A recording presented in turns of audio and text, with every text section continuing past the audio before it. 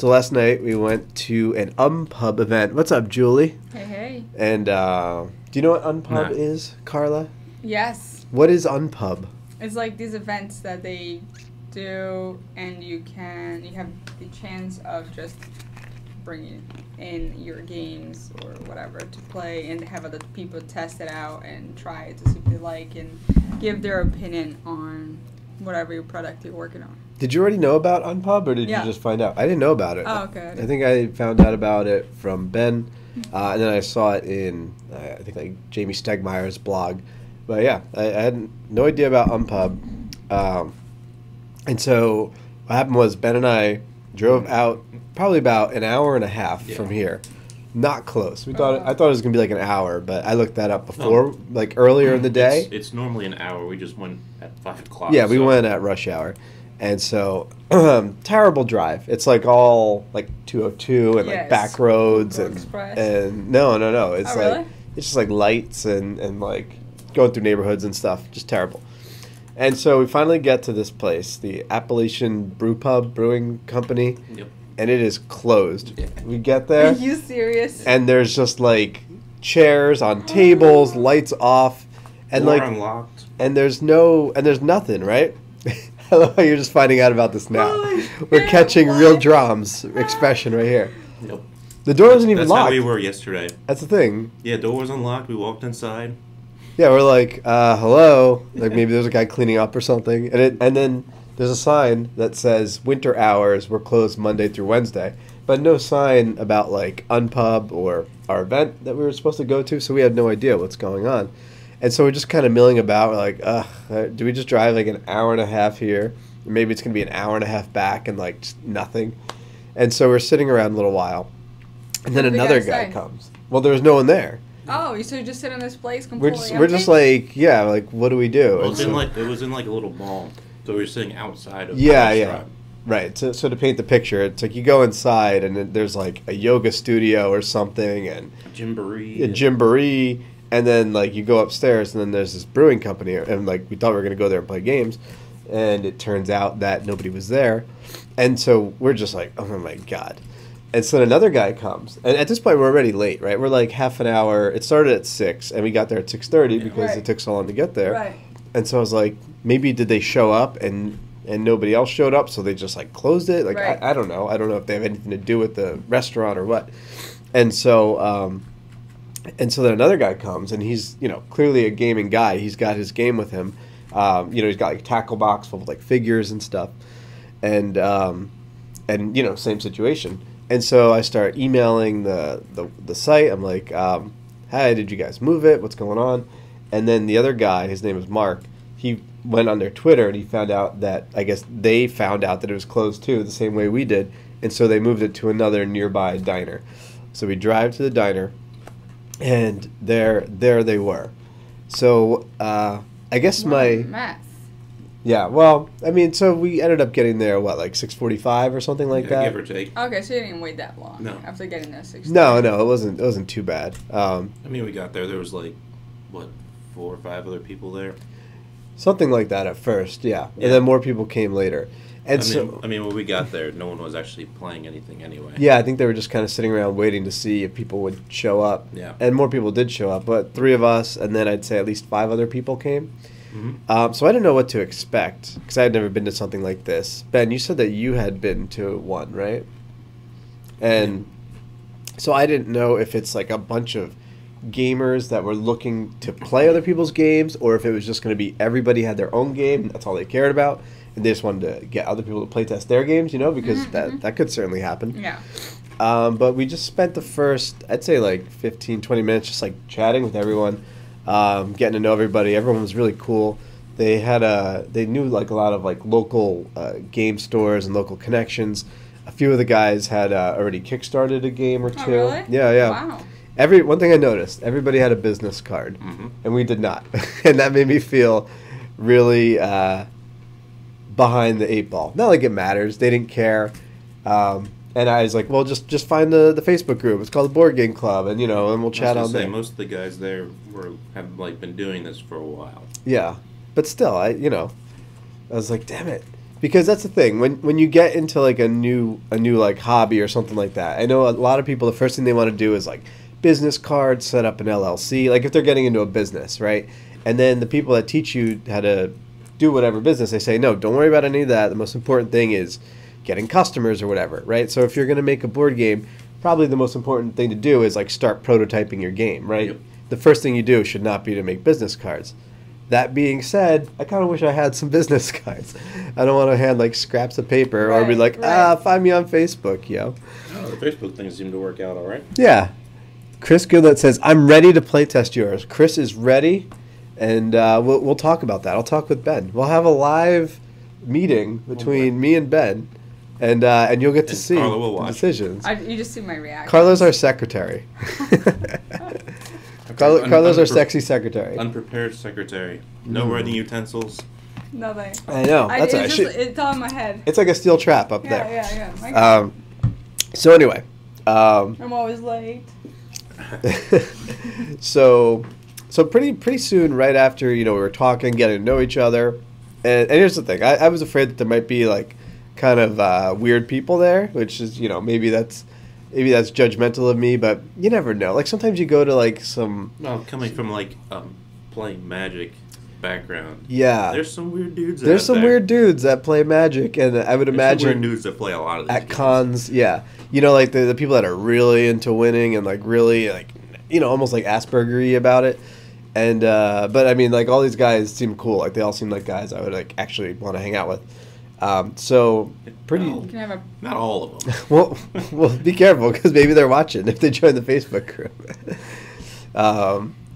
I like you if you're watching. Ben doesn't like you. Whoever I don't like anybody, so it's fine. Maybe they didn't like you either. I'm very easy. I'm okay with that. Ben's like, you do your thing, I do my thing. And we need to get everyone to Pittsburgh to eat and play games. Pittsburgh. I have some friends in Pittsburgh. I'd love to come visit. I like Pittsburgh. It's cool. It's a nice looking city, cool city. That's a weekend though. That's a trip, yeah.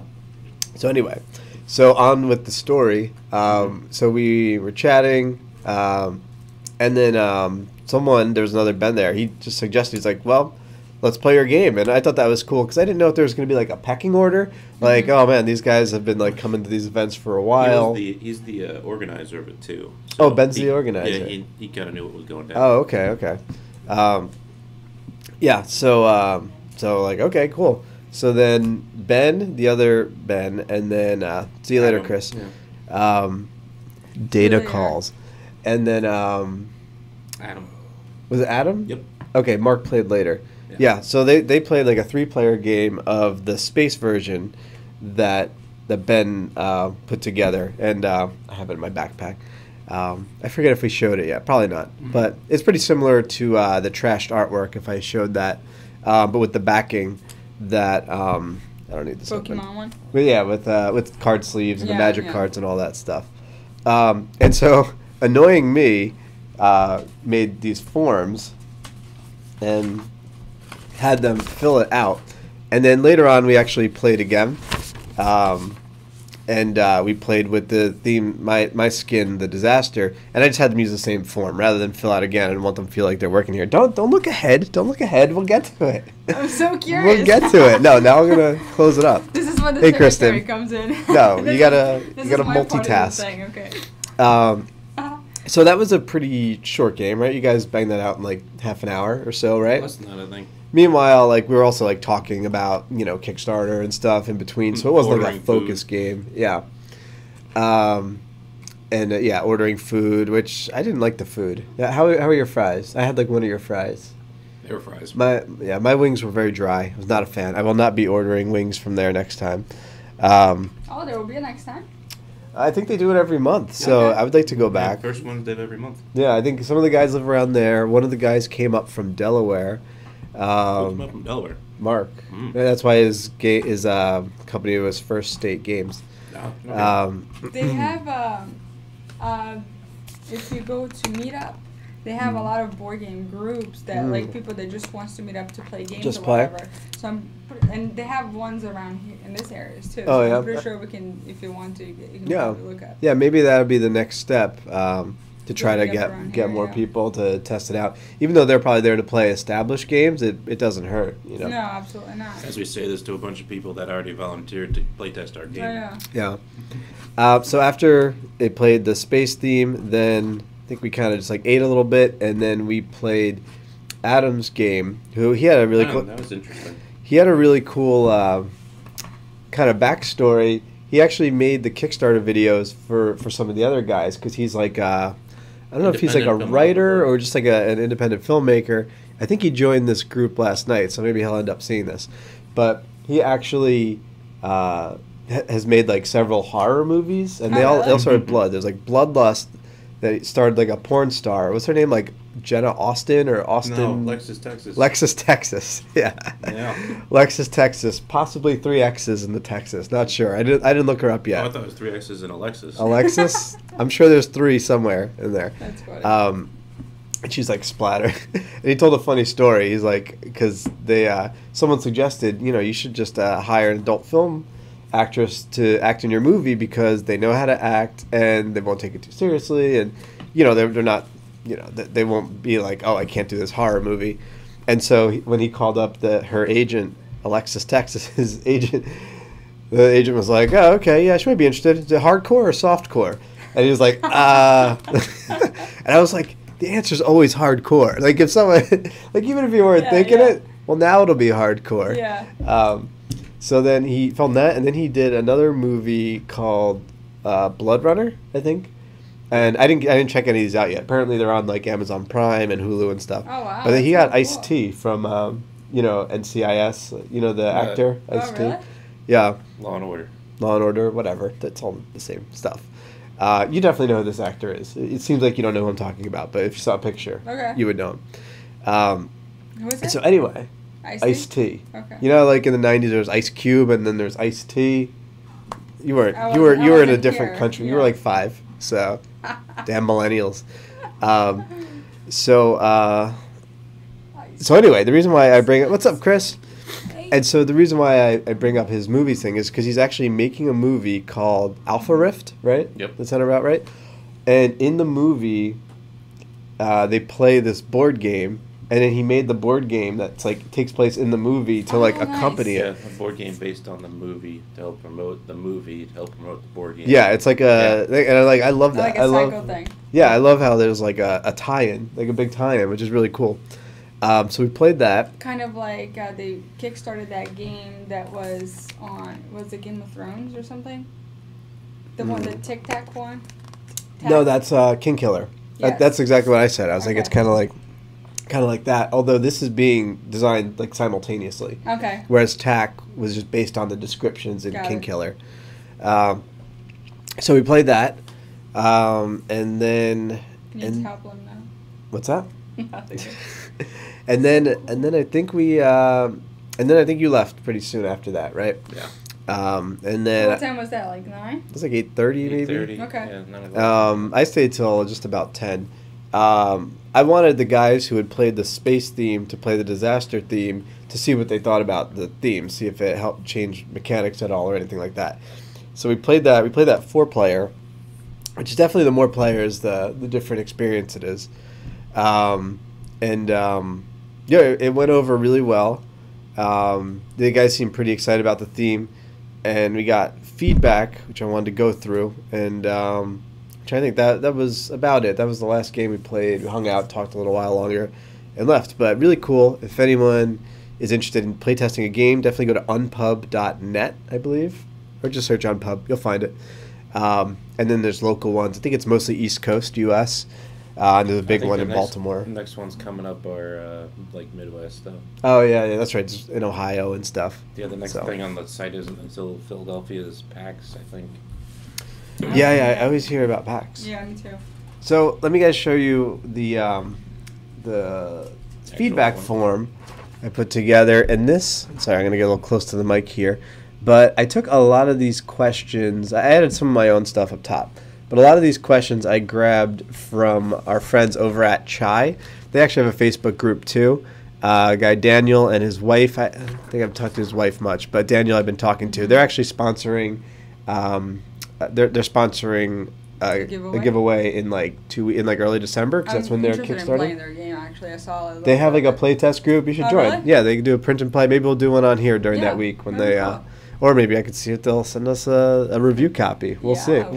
But I took a bunch of. I guess one could say stole, but let's just say I borrowed a few of their questions because I thought they had a really good questionnaire. First impression, and rating it 1 through 5. And the big thing is we wanted like honest feedback, and I think we got honest feedback. I particularly was asking them about negative things. I wanted negative feedback if possible.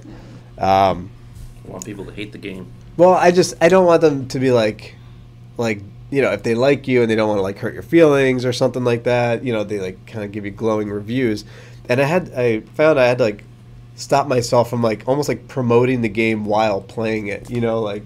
As like a card was played, I'm like, oh, this is the moment in a disaster movie when this happens and a dinosaur eats your hero and blah blah. I'm like, wait, there's dinosaurs in the game? No, but whatever. I'm just giving like an example. No dinosaurs yet. So let's see. Let's keep this anonymous because we don't want to see who said what quite so openly, just in case they're watching, just in case they don't want to hurt our feelings or whatever. But this one, so on a scale from 1 to 5, this person said, first impression, would you play the game again? 4 out of 5. Pretty good, right? We'll take that. How clear were the rules? We got a 4. How did you like the theme? This is a 3. So right in the middle. Well, you gotta say which version this was. This is for space version. This is for space version. I think I told him to just jot down for the disaster. I think he just wrote something down here. How streamlined is the game? Flows well, everything fit. So that's good. That was, worrying about like unnecessary rules or complications or whatever. So that was the only 5 he gave us here. Did it feel engaged till the end? And we got a 3. So that's not great on that one. His thoughts were slightly more variety in mechanics would help long games, but very solid. And from talking to him afterwards, I think that was about everyone felt like it was pretty solid. It felt like a real game. Felt fun. He did mention, I remember now, saying that like he feels like it needs one more thing because he pointed out that that there's obviously there's the discard mechanic either in your hands or in your discard pile. He wanted more interactivity in the game, which is actually something that I took out while designing it, just to keep the flow of the game quicker. To keep it moving faster? Yeah, because the more you're forced to interact within the cards, within the turn, the slower it's going to go. Yeah, because once you know how to play and you know the cards, you could just pretty much like boom, boom, boom, boom. You know where to go. But then he pointed out like I hadn't even thought about it this way, but then there's sort of like sets of things that happen. There's discard stuff that happens. There's retrieve stuff that happens. And then there's like chaos kind of stuff that happens, like shuffling our hands together or passing your hands to the left. Like those are like in the same kind of group. Yeah. And he was saying that he feels like there should be one more thing, like not one of those things, not necessarily, not more one of those things that messes your hand up. One more set of things. Right, like a discard thing, a mess your hand up thing, and one other thing. There used to be a mess with your deck mechanic in it.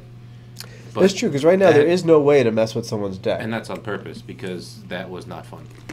It's not. What kind of thing would happen? Like what kind of card? It would just like get rid of stuff out of your deck too, but there was just never, like when playtesting it initially, there was just never any point in the game where you were like, well, my cards are safe here, which is why I took out the deck stuff, and then cards like Recharge would shuffle your cards back into your deck so that they're safe. So that you can be like, you can go into the middle pile, grab out that counter that you've really been wanting, and then shuffle it back into your deck. So it's not like, oh, I grabbed it back and now it's just going to go. Yeah, because I've thought about that too. I was like, why want to shuffle your stuff back into your deck? Your deck's going to run out and you're just going to shuffle it anyway. What's the point? But yeah, you really want to protect those good cards. Yeah, your deck is the only safe spot for your cards in the game. Yeah, so that's interesting. So that kind of goes back to, at least for the disaster theme, the idea that like your deck is like your like little base, like your little safe haven. One thing, when we played the disaster version, one of the guys got rescue mission, which was the one that brings half of the discard pile to your discard pile, half of the middle disaster pile to your discard pile. At the very end of the game when everyone was down to 5 cards, and so it felt like a little bit at that point oh well, he's just gonna win now, and now rescue mission is even in his discard pile, and unless we can get rid of that. So it did wonder if that should be another destroy itself card or no, because that changes. Because of the way the game flows, the power level of the cards fluctuate, as the game goes. Mm. So your rescue mission is not as powerful in the beginning, but it's a much bigger game changer at the end. Yeah. And changing it to destroying itself makes it so that you don't want to use it until basically the end.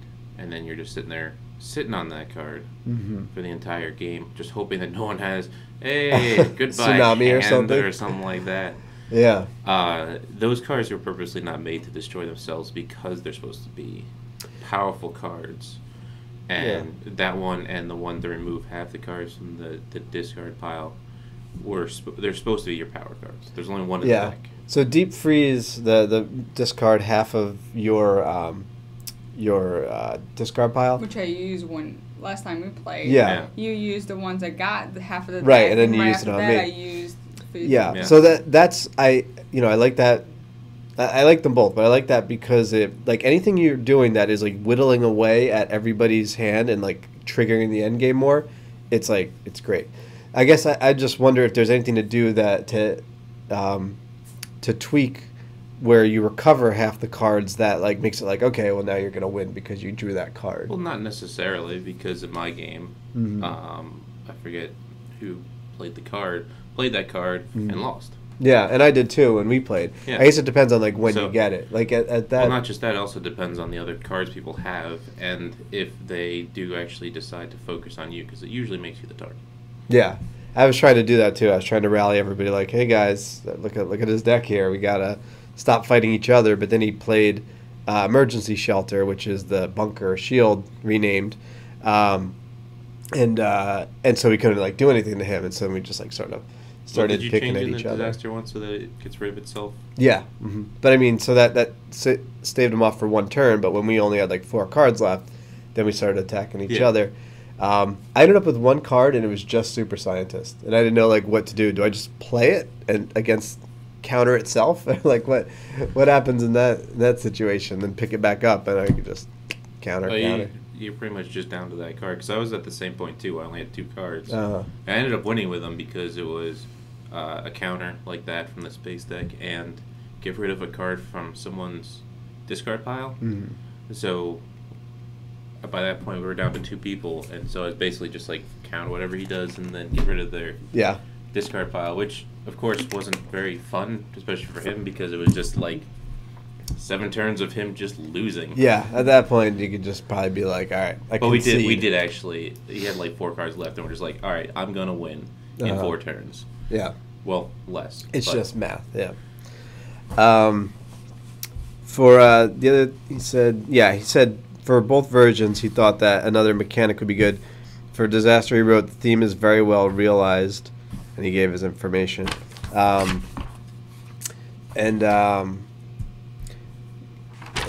look at the other one. So he played Spaced at first. Both of them lost. So I guess you won the first one. Yeah. And actually, I think he won the second one. About our second review had pretty much all positives. With the only thing, I guess he really loved the Disaster one and still liked the Spaced one. Gave the Spaced one a theme of 4, but everything else 5. So he was a big fan. He wrote, there are a couple of cards which aren't completely done. Clear. Which discard/destroy pile they automatically go to. Oh yeah, there's when I was redoing the Spaced one, I did a lot of just replace words, and it didn't catch all the words I need to actually replace. So I actually had to go through and go through all the cards and change some of them, because some of them still say recycled pile. Well, it should be clear I think we can make it clearer too. What cards get discarded to your discard pile, what cards get discarded to the central pile. Because I noticed a lot of people would be like earthquake, and then they would discard to the central, and I think that happened a lot too. I think that's also in your game. Yeah, that's just getting used to like the mechanics of the game. Yeah, because a lot of time. Can you code them? I think we might need to do something like that on the final. Maybe put design. like a red border on the ones that you actually discard in the center, and maybe like a green or blue border on the ones that you actually just discard on your. That is something we can probably do, but I can guarantee you it's still going to happen because it's not something that happens in a lot of games. Mm-hmm. So it's not something that people are used to, and it's not building off of anything. So like a lot of mechanics in games are, even if they're new, they're built off of other mechanics people have used before. So everyone kind of has a feeling for how they're supposed to work. And then when you make things that just don't work the way you think they're supposed to work, people have trouble. Like it's not like they're just can't follow along. It's just it's not how they're used to playing games. Yeah. Sometimes sometimes so like I've seen cards I think in different games that will have like tsunami as an example. I don't remember if it's a discard or not, but under tsunami we'll have under parentheses it says keep or discard like in italics. I agree that it's a good plan to like color code them or make notifications. Yeah, I'm just saying that it's still gonna happen. It's not an avoidable. It's nothing that we can avoid. Yeah, it's gonna happen whatever we do. Right. But at least in the first playthrough. But the color coding thing I kind of like. Yeah, definitely. Because there's really only a few scenarios. Either you discard it there or you discard it here. Mm-hmm. Yeah, and everything else could happen in the text itself. Yeah. One thing, since they played the disaster one second, they've had a better understanding of the rules. So I think that probably helped in their enjoyment of it. So I think next time we test it, we should flip it. So yeah, the reviews are tilted in your favor towards your theme. They're skilled. It's our favor. It's we're trying to get the best thing, and if that's space or trash or lollipops or whatever. But they really liked, I guess because they thought that we were making two versions of the same game, and we plan on producing a space version, we plan on producing a disaster version. I mean, that's not out of the realm of possibilities. It's just right. Yeah, I think he wrote, I like that you have different versions. It would help to unify some of the terminology between versions to make them more swappable between versions. But it's nice to have different flavors for different folks. And they were saying that you could even have like a kids version where instead of, like it's like kids like, I don't know, dropping peanut butter on the ground, discard your hand, or like sneak out of your crib and like get some snacks. That's like retrieving something. Like they're saying there's different things. A divorce version could be fun. Well, it's the same. Wipe out all the assets. Reason we're doing like all these different versions too, just because this game can work with. It's like Flux. Yeah. A game that you love so much. I'm starting to warm up to Flux now. Yeah, you can kind of just like slap a theme on there that works, that like emphasizes the mechanics. Yeah. And it'll work. Although I wonder, does Flux change the cards, or is it just straight skin? No, it changes the cards. I thought so. I have a version. Well, you brought one. I bought the Batman version. I think I have one that I can bring in and we can kind of compare. Yeah. But they don't. The cards, they change, and they change. It's kind of like our game where they change like the name of stuff, but the actual mechanics in the game don't really change. Yeah. Oh, okay. Some of them do have some extra rules depending on what they're doing. Yeah. But overall, they're generally the same game. You're doing the same thing. You're adding a card on top of the other card. You're switching hands. You're doing pretty much the same mechanics. Like he said, it's just. But fun fact: mixing multiple versions of Flux together is not fun. Well, up to this point, I would say that mixing any version of Flux together was not fun. But I'm warming up to the idea. Chris says he's about 12 minutes behind. Chris, you got to go back and rewatch this because I told a very dramatic story. Carla was shocked and appalled for a little while, but it all turned out with a happy ending. Yes. So let's see. So what else? So I mean, I was happy that it went over pretty well. I mean, it did kind of feel like playing just like a regular game. And we had a bit of a conversation, and some of the guys that they really liked the disaster theme. Well, I think for the same reason I liked it, that you don't see it too much, but I think they felt that like the cards like matched the theme pretty well in terms of like, oh, like they could see this happening, like it like called back to like, oh, I saw something like this happen in a movie, and like one of the guys got that it was like kind of like tongue in cheek, like it's not like a serious disaster. It's like a poking fun at the disaster genre, like that sort of thing. Which was good because the artwork is not tongue-in-cheek. I mean, I'd like it to be, if we go this way and we get it, I would like it to be clearly like an exploding kittens, not quite like that, but like a not serious artwork. But even like the crappy artwork that I have, they kind of still got it. I mean, after our games too, a lot of like the verbal feedback too that at least I was getting after my game was that people were enjoying it because it was also like a game that you can play with people, and not that you don't pay attention to it, but you don't have to like focus on it. It's a kind of game that you can actually play and have conversations with and people talk and do have other fun. Stuff, yeah, still be able to keep up with it. Right, like you could look at what's going on and like just like not pay attention for a few minutes and then come back and it's probably fine. I mean, maybe you didn't notice that someone has a powerful card in their deck or something, but it's not the end of the world, and it's a short game. Like in the end, it's it's not supposed to be Twilight Imperium. I mean, it's something that you just play for fun. The disaster version, it might be the end of the world. It could literally be the end of the world. Ben Mitchell, what's up? Thanks for joining. Oh wait, this is one of the guys that was there last night. What's up, Ben? We're talking about our UnPub event last night, our UnPub playtesting. I think I know a designer that should be good for this, for the designing. Oh yeah. Of like something like. What is it? Exploding kit? Kit. Yeah, that kind of that kind of vibe. Fun art type well, of you know, thing, when I have a business card, I'll be sure to give it to you. It's the first thing I'm gonna work on. I got this person's business card for you, though. There you go. Okay. So what do you think? Where are we at now, Ben? Do you want to get it some more live play tests, or do you think we could start getting it into the hands of our greedy little club members here that are clamoring to play test and give us some feedback?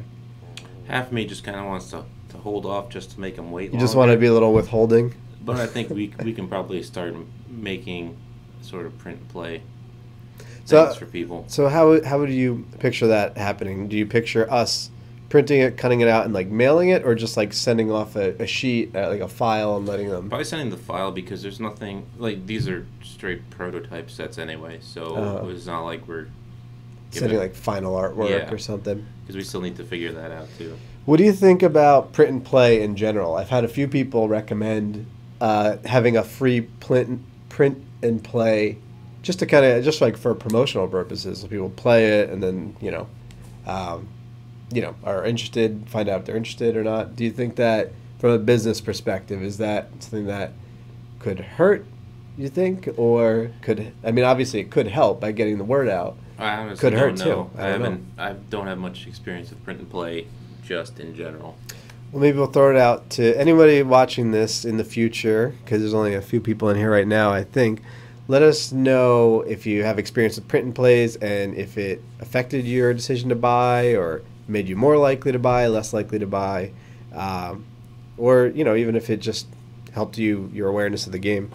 Because even if people didn't buy, that's okay. We're not looking to make like millions of dollars off of this. It's more about getting it out there and getting in people's hands, having some fun. The experience, man. The experience. It's all about the experiences. It's about the money. Man. Yeah, this is. That's why you're the secretary. Keep us on track. All right, I think that's about all I got for this. I'm excited to start getting it off to people. What's next? What's our next step, Ben? Where do we go from here? I start working on finding artists, figuring out final layouts. Do you think we figure out where we're going to get these things printed? Yeah. What about settling on themes? Should we just get more feedback from playtesters and then decide? Well, we can send out we can do the print and play stuff, and people can give us feedback both version type of thing, and then see. Or they can request versions whichever version gets requested the most. Hey, we have a winner. No, because I mean, that'd be like a data point. Yeah. Like which one that initially seems more. That was mostly a requesting. joke. I don't want to figure out theme by vote. No, well, I mean, but there's some information there. Like if something just inherently sounds more interesting, like if someone like off the bat is like, hey, like I know about space, I like Star Wars, I like Star Trek, like I would want to play the space game. You know, even if we got it in their hands and they liked another theme better, the fact that like you might not get someone's foot in the door even interested without like a theme that grabs them, you know, I think that's good information. Witch and Wizards. Witch and Wizards. Witch and Wizards. That's Carla's theme. That's the theme that Carla's secretly working on. I'm pretty sure no matter which theme we have, whichever theme we settle on, there's going to be people that aren't on with the theme. Yeah. So we'll just do a stretch goal. We'll just throw the other theme on there. And then we can have another stretch goal, the trash version, and then the original whatever prototype. What is that? Doing. What am I doing? As I said, I'm far behind. Witches and Wizards? I don't know. Are there any cards which benefit you and one opponent? Could be fun. What was that? That might not be great in a 2-player version, though. Chris is asking if there's any cards that you play that benefit not just you, but another opponent as well. Well, I mean, technically blowing up one of your opponent's hands benefits the other guy. But, I mean, nothing specific. Yeah. I guess the one downside of helping someone else is it might slow the game down a little bit. Sort of like on Monopoly when people like love putting money on free parking. And it's like, yeah, it's fun to get, but then it keeps the game going an extra, like, you know, hour or something like that. I think it is important that the game, like, has a steady pace towards ending. You know, like, that middle discard pile gets higher and higher.